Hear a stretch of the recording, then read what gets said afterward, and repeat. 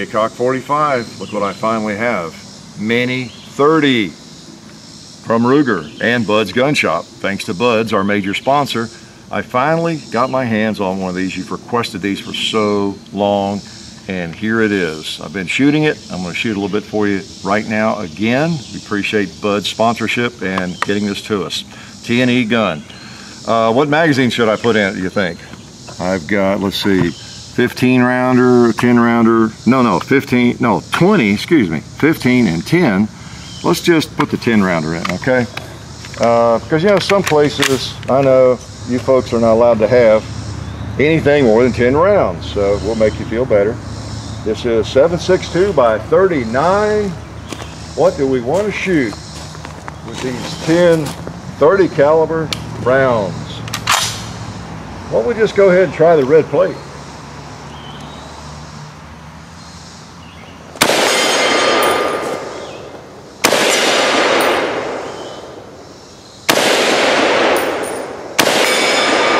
Let's try the little red plate, the itty bitty one over there.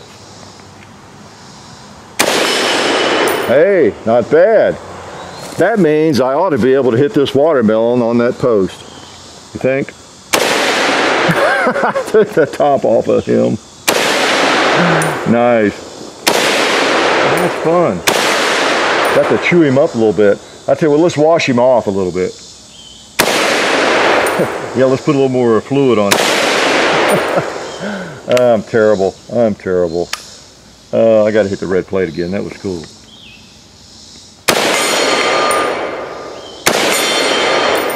And let's put a couple on this paper target over here. You think I can hit it? I'll tell you what, I'll make it a real challenge. I'll back up a little bit. I got the safety on. You notice where it is there. All right. Point blank, almost.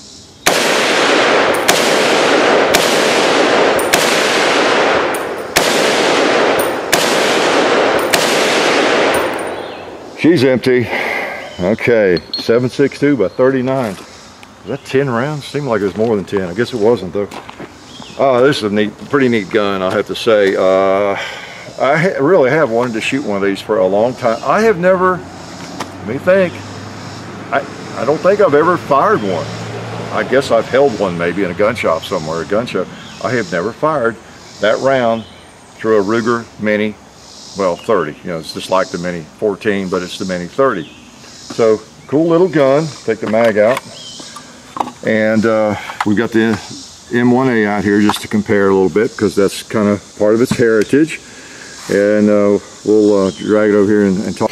This is the Mini 30, and it shoots the round. Now, one thing we're going to do here, in addition to showing you the firearm, is kind of do a little ammo testing because it can be a little sensitive with some of the steel-cased ammo. The cheap stuff that we find. Is any ammo cheap anymore? But now, so I've got some of the Red Army Standard.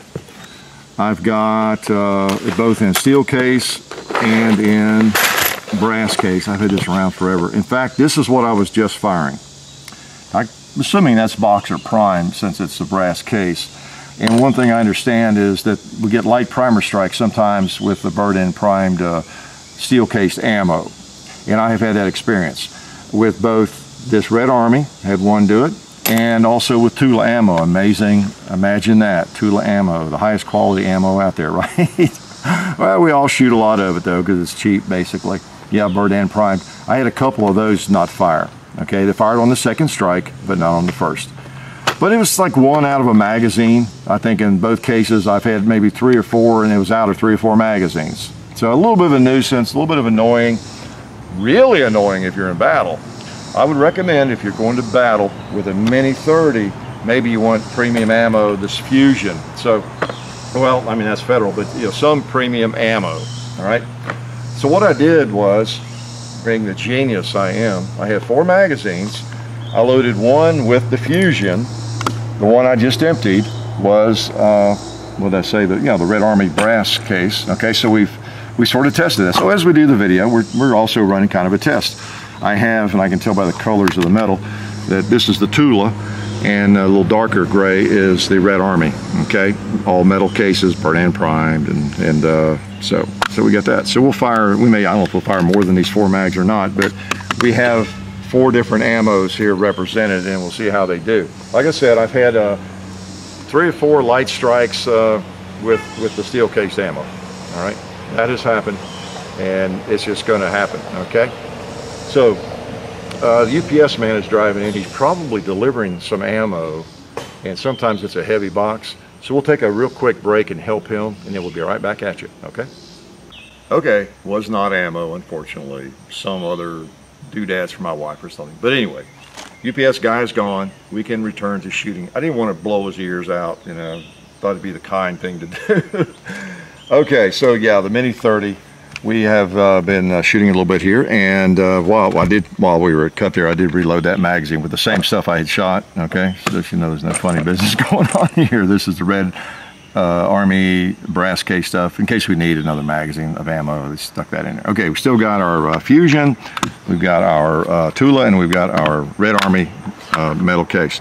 Oh yeah, and by the way, many of you are still obsessing and worrying and bothered about that 10-round magazine. Okay, we've done this to you before. What we do here is just work a little magic. Obviously, you know, this is the longest of the 3, and that one's in the middle, and this is the shortest. What we do here at the compound is do some magic, and if we want this magazine to hold more than 10, all we have to do is put it right there, and it becomes the biggest magazine. How's that? Same with this one that used to be the middle. It can become the biggest magazine. How's that? Magic doesn't come easy, but you know, we've got it here at the compound. Actually, they're all 20-round magazines, all right? We've done that to you before. There's just some optical illusion there, like me, an optical illusion. I don't really exist. Well, before I take another shot, let me show you why I have this baby out here, the M1A. You know, that's the heritage here. We've got, this is called the Mini 14 or the Mini 30, you know, and the M14, M1A. Very, very similar, aren't they, in a lot of operation. Your bolt and the just everything, the way it looks, the way it operates, just a very similar gun. Your safety, you know, so it was obviously copied of kind of the Garand, and it borrowed heavily. Let's put it that way. Borrowed heavily, very heavily, from the Garand, the M14. All right, kind of a miniature. You could say sort of a mini version of the M14. Kind of what you have here. And then well, the Mini 14 at first, and then they came out with the Mini 30. These things have been around. The Mini 14 I think came out in '73 or something, and then the Mini 30 later, and they have it's a wildly popular rifle.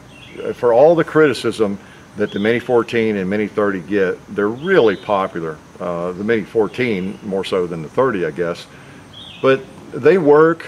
They are not maybe as accurate as an AR-15. This is probably not as accurate, maybe even as an AK. A lot of the AKs, and AKs aren't known for pinpoint accuracy, but they're pretty accurate. They're accurate enough. You know, what do I see? I mean, they're not exactly a minute of angle, you know, rifles. You know, you see numbers like 6 and even 8 MOA. You know, but for standing and shooting at moderate distances, they do what most people need to do.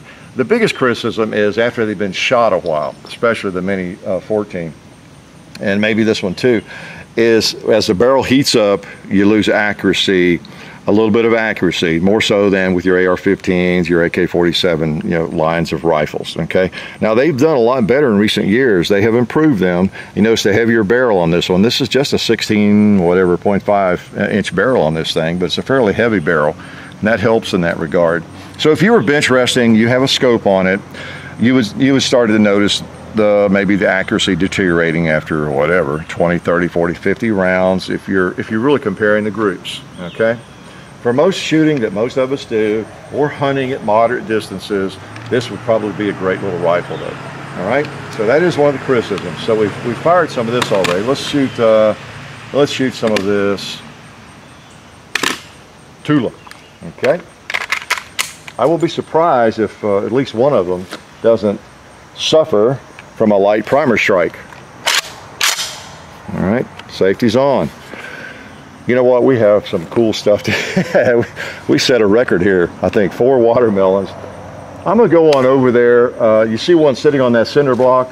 I'm gonna try to hit it without hitting the block, but probably won't.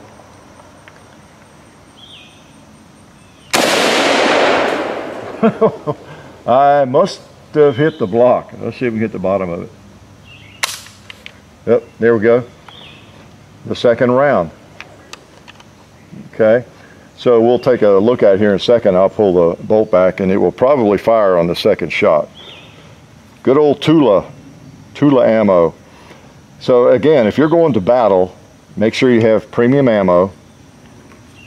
All right, should be long enough. Let's see if I can get the bolt back on that one again. See if that cocked it. I don't think it did. No.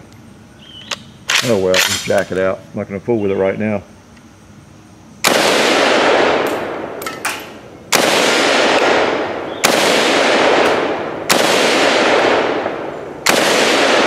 Well, I definitely cannot see.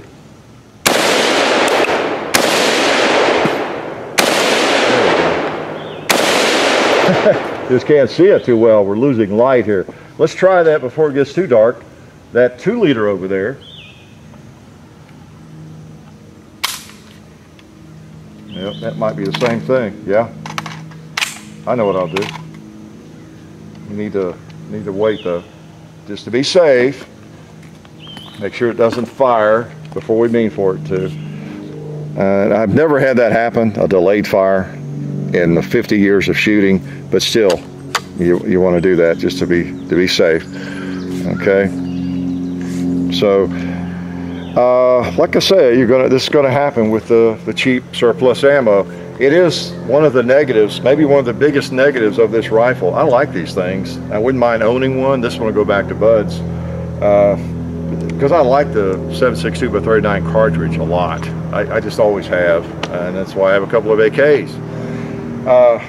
But one of the advantages to it is the ammo is still relatively inexpensive. You know, it's widely available, and of course an AK can shoot any of the stuff without any trouble, right? But the Mini 30 is a little finicky with it. Okay, so let's. I want to use that same round, bring it back far enough to cock it, and well, I'm determined to do that. Back in the magazine, try and keep it from coming out onto the ground. You can see the primer hit it pretty well there. All right,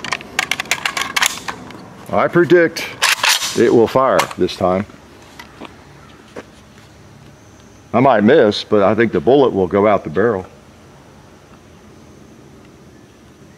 I'll tell you.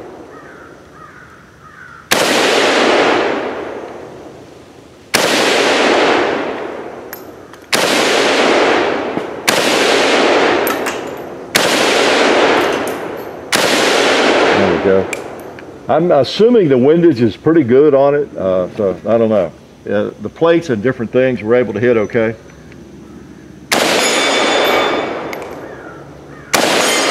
There we go, last round.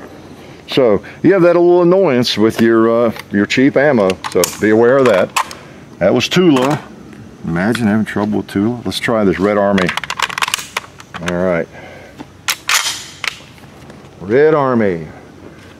We have a 2 liter or 2 that have not been addressed yet. Let's try to avoid hitting steel behind them.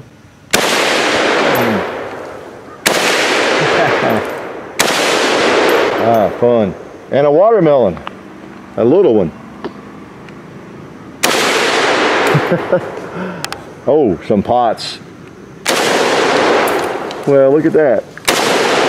Just put a hole through it. What about that cinder block? Yeah. Nice.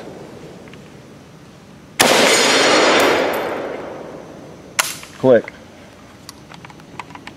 We'll assume it's empty. Well, we won't either. It's not empty. So we have a similar situation with the Red Army. Like I said, I had at least one out of about every magazine I fired with this cheap stuff. Okay. So I don't know if that would prevent you from wanting one of these. If you wanted one, you know, it really would not me necessarily. I would probably try a lot of the different surplus types of ammo and find the one where I get the fewest number of light strikes. I also read somewhere on a thread that I think you can replace the spring, I guess the hammer spring, with a wolf spring, and it'll hit harder and solve that problem. But then someone else was commenting how it's hard on the firing pin, so I don't know. I would investigate that. So if you just want a rifle that is never going to have a problem with the ammo, you know, the cheap ammo, you probably want an AK. But all right, I think that's long enough. I'm determined though to shoot that round. Let's see if I can get this thing back. Yeah, good. Not that skilled. Yeah, I think it hit it pretty hard. It needs second strike capability, doesn't it? Like some handguns have. I would take care of that. Sure would. Oh, now I don't remember what I was shooting at. How about that Cascade container there? Now it will fire this time. What did I tell you? Oh, wow. Let's put a couple more on this target.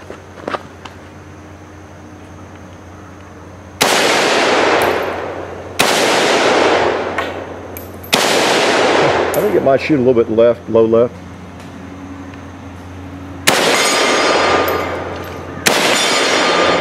Feels good. Click. Now it's probably empty. Yeah, I think so. Okay.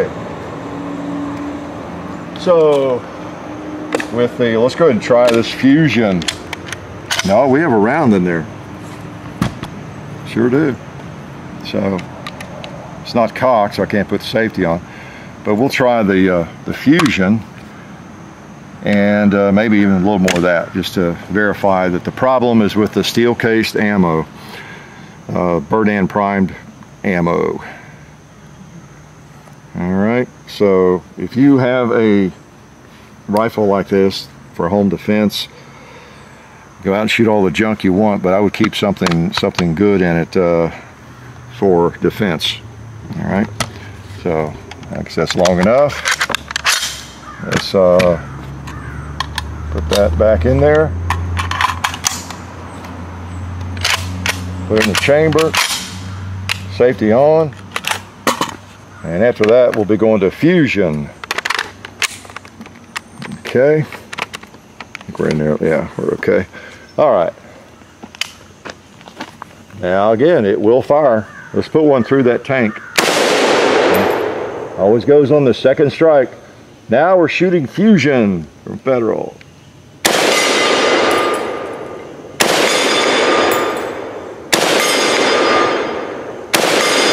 All right, I was going to shoot that tank over there.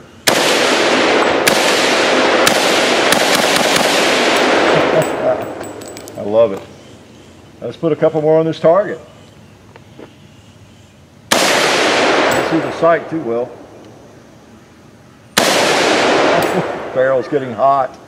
Getting hot. There we go. Well, let's go ahead and shoot this watermelon. All right. Put some Fusion on it. Whoa!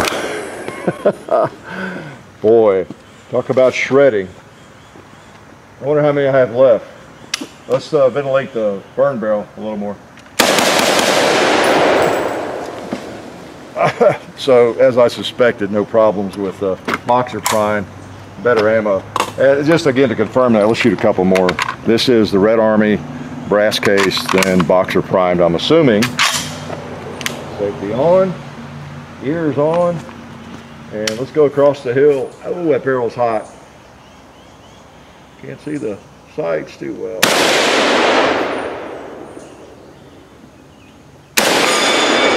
Yeah. Okay, right on.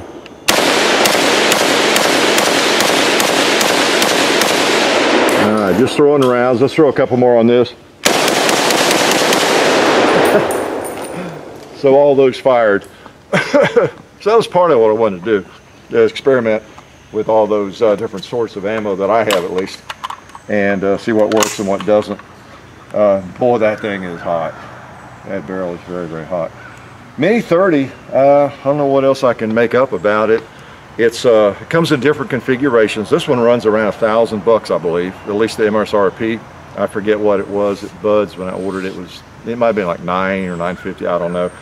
But I think the MSRP was just over $1,000. So $1,000, as you know, folks in Kentucky up there is around $1,000, and you get it for a little bit less than that, I'm sure. But you know, they're nice, right? And the story is out there. There's no big secrets about it. People, if you check around the internet, the conversations about these, you learn exactly what you just saw here in live, living color. You know, with the ammo that's not as reliable, and the ammo that is reliable, just good old brass boxer primed ammo. It tends to be more expensive though. Yeah, so you got that to weigh and consider.